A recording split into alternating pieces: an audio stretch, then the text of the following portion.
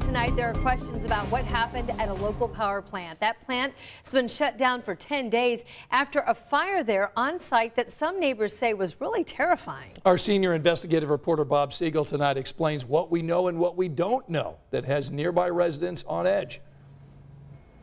This is Duke Energy's Noblesville generating station. Tonight, it's finally running at full capacity, but for the past week and a half, this power plant was completely offline because of this. Very significant fire. Neighbors say they saw flames, at first shooting 40 feet into the sky.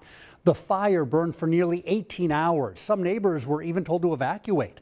And while the fire was upsetting, some folks are even more troubled by a lack of information from Duke Energy. We haven't heard nothing, ain't seen nothing. Why haven't they sent us a notification? I want to know if it was human error or if it was a mechanical error. Could this happen again? What caused the fire? We don't know that yet. That is the focus of our investigation. While Duke Energy is still looking for answers, the company says the plant is now safe to reopen.